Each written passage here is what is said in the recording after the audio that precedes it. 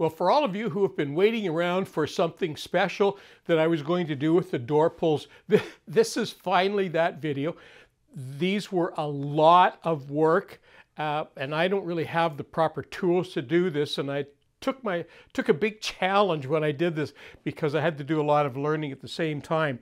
In here are petrified wood door pulls. I'm going to show you what I went through to make them, and in the final clip at the end of this, I'm going to do the unveiling, and you're going to be able to see what's inside here. So stick around and let's jump into it. Okay, let me start off and show you where I'm at. So first of all, way back when I was an early teenager, I collected all of this petrified wood. So I've had this kicking around for more than 10 years.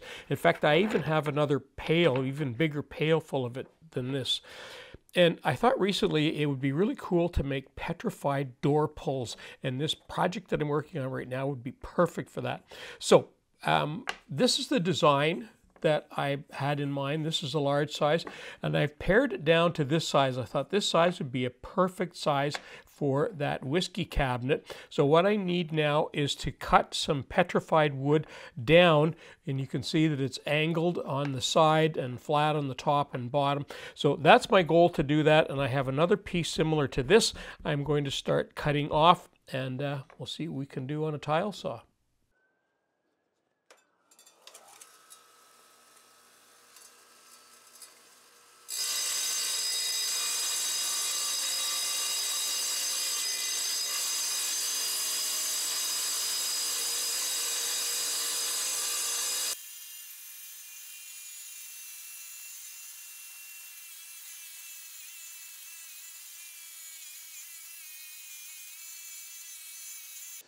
Okay, I'm going to cut off the bottom now. If you notice some sparks coming off of this blade in that last cut, there really should not be any sparks coming off.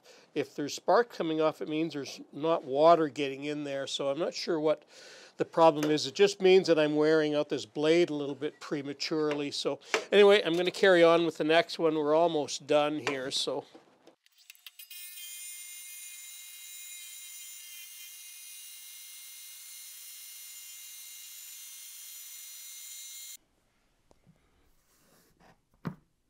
So there's that strip of wood that I've cut, and I put a little bit of water on it so you can see the grain.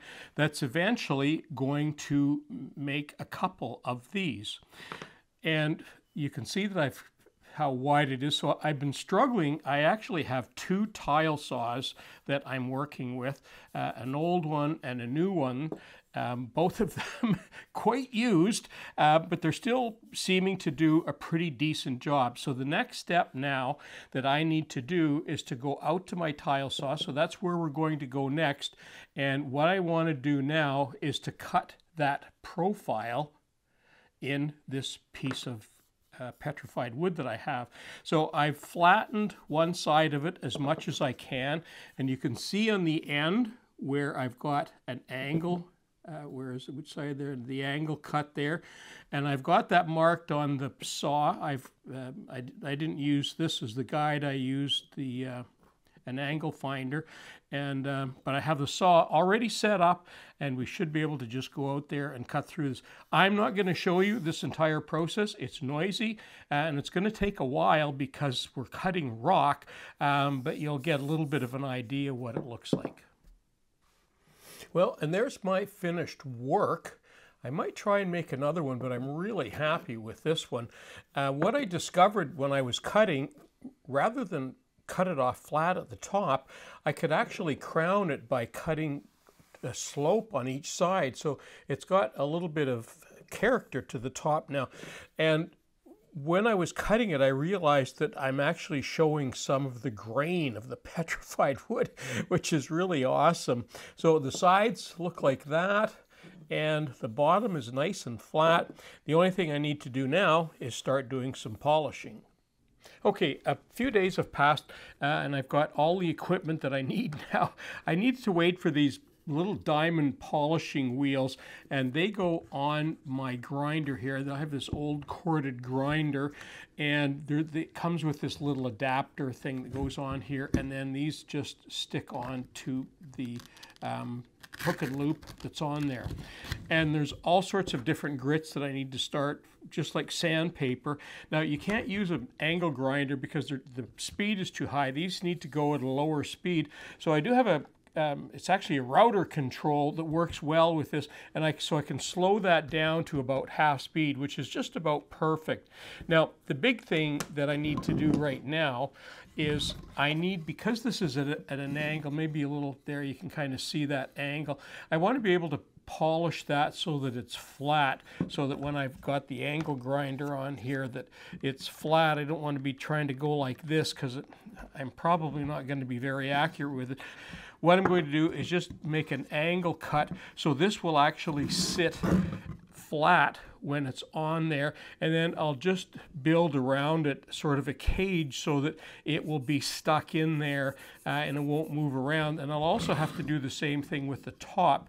I'll make a little cage for the top to sit in so that when I'm grinding it's not going to fly off. Okay, now before I move outside I wanted to show you these two jigs. So there's the one where this rock bar is going to be on its side, and it's pretty flat, and then I can just take it and flip it over like that. Actually it's end for end like that, and that will be flat like that. And there's the top one, so it'll sit on there, and then I can ease the top of that. Now what I didn't tell you before is that these diamond grinding wheels, whatever they're called, they need to, you can do it dry, but they recommend that you do it wet. So I don't have water to run on here, so I'm just going to be spraying it intermittently as I'm working along here just to keep it lubricated. And what that does is it helps to keep the rock out of the grinding surface so that it lasts longer and does a little bit better. Okay, now I'm going to try 200.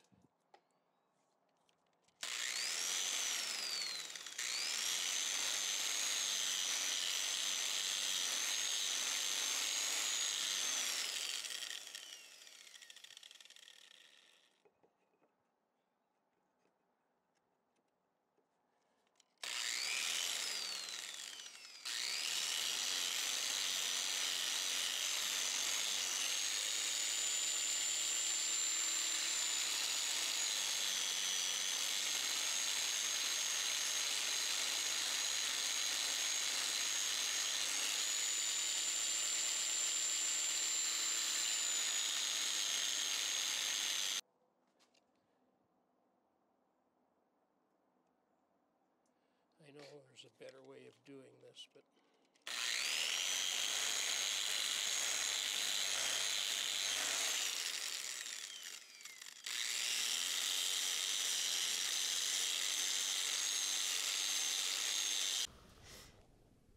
okay, well that's all polished up now. That was more work than I thought, but it turned out just the way I was hoping. I didn't want it. It's actually glossier than I wanted it, but that's fine. It is what it is. Now the next thing, of course, I'm making them sort of to fit this block of wood. So I've used this block of wood, but I have sort of some imperfections. I haven't cut it to length yet, so I've got some imperfections on each side, but I still should have lots of room to, well, enough room anyway, to make two of those. So I'm just going to go now and cut those, and I'll just do that off camera. You've already seen me cutting rock there, so I'll just do that off camera. Well, I cut the two pieces in half, as you can see, and I have good news and I have bad news. It actually cut fairly well. You can see there's a little jog there. I can fix that up. But here's what happened. Wouldn't you know it, petrified wood has the same characteristics as real wood. And I was afraid that this might split because the piece of wood, or the piece of rock that I was using, it had flaked off. And I'm pretty disappointed after all this work that in the final cut, it did this for me. So I'm going to do something else later on, but for right now, I'm going to epoxy this together and show you what this sort of what I had planned and what this will be. And maybe in the end, the epoxy will be all right. But it's just not what I was hoping for. So anyway, that's the way things go sometimes. Okay, so let me show you what the plan is.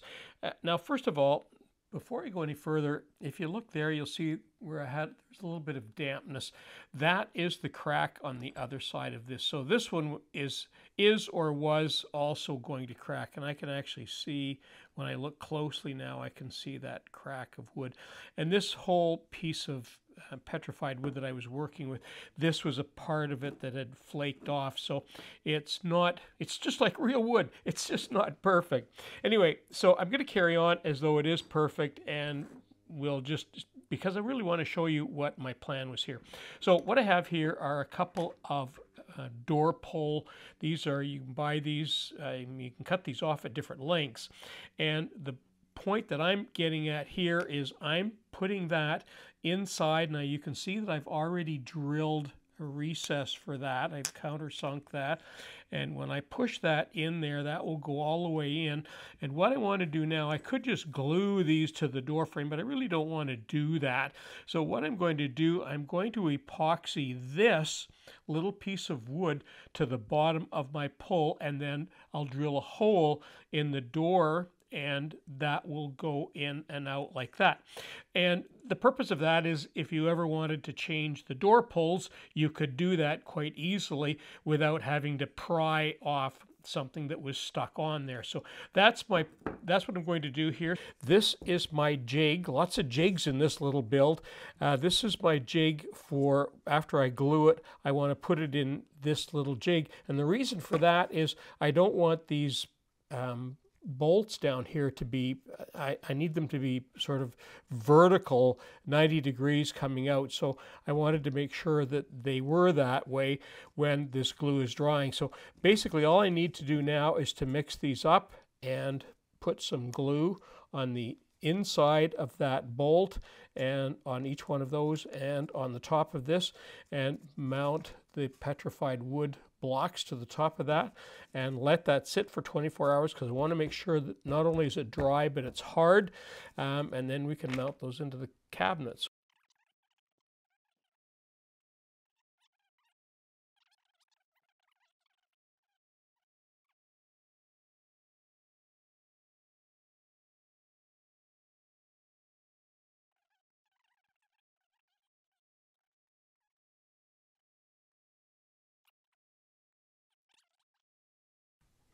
Okay, and I've already pulled these out. It was very easy because I'd pre-waxed this jig down here so that the epoxy wouldn't stick to them if I had some overflow. So these are all ready to go. What you're seeing in front here are a couple of what we call acorn nuts, and they're sort of a capped nut, and I'm going to be using these to hold these on the door. So let's get the whiskey cabinet in here and mount this hardware. So mounting hardware on doors, something I haven't talked about for quite some time. Now, you've noticed I've got some green tape on here, and I've already marked, these doors are 28 inches tall, and I've marked the halfway mark there. Now, when you're mounting hardware on doors, especially door pulls, if it's an upper cabinet, of course, we put it down low. If it's a lower cabinet, we put pulls up high. And when it's a mid-height cabinet like this, we often put them in the middle. Now, there's an optical illusion that happens with hardware that when you place it right in the middle of a door, and I don't know if it's going to show on the video if you're going to really be able to appreciate it, but when you look at hardware, for people that have mounted hardware right in the middle this way is fine, but in the middle this way is fine, but in the middle this way, what happens, there's an optical illusion that it appears that the pulls are actually too low. So what we do, and I've tried a few different places here, and I've sort of moved them up and down a little bit. It's not very much that you need to move it. In my case here, I'm going to go up about 1/2 or 3/4 of an inch, and when it gets finished, it will appear like they're in the middle, but they're actually a tiny bit above the middle because when we put them in the middle, of course, they look like they're too low. So I'm going to go ahead and measure this off a couple of marks here, and then I'll drill a hole and we'll mount these door pulls.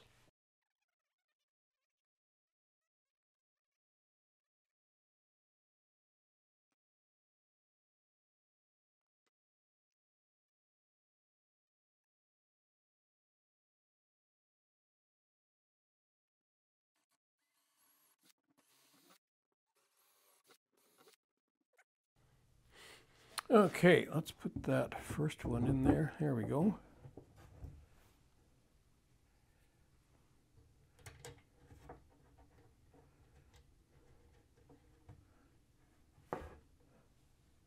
Now I was a little afraid that it might, that because it's so long that it might twist. So I may later on just put a tiny bit of some anti-skid material in there, but that looks great. I like that.